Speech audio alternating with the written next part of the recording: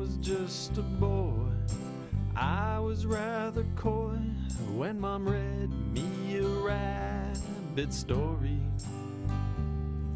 And this particular book was worth more than one look, though I didn't see the allegory. And in some later years, a rabbit led to tears when a friend brought his bunny by.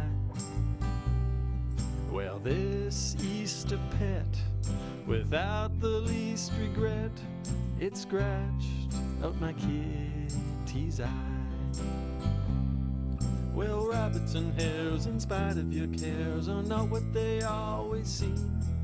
Most of the time, given some line, they'll leave you happily. That bad experience stuck until a stroke of luck that I saw a hare run through my yard. Following down the block and through some thick burdock, I watched rabbit fears discard.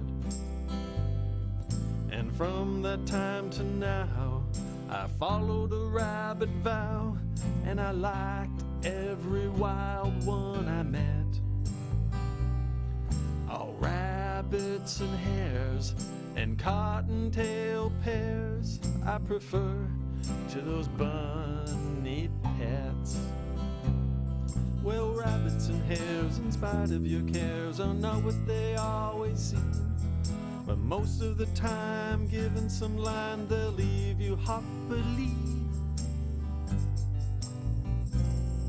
Now any place I go, I make it a point to know the rabbits I meet everywhere.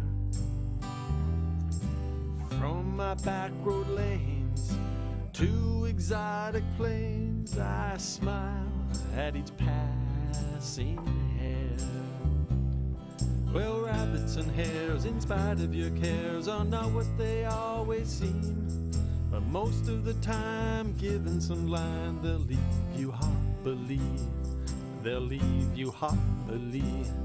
They'll happily leave you be.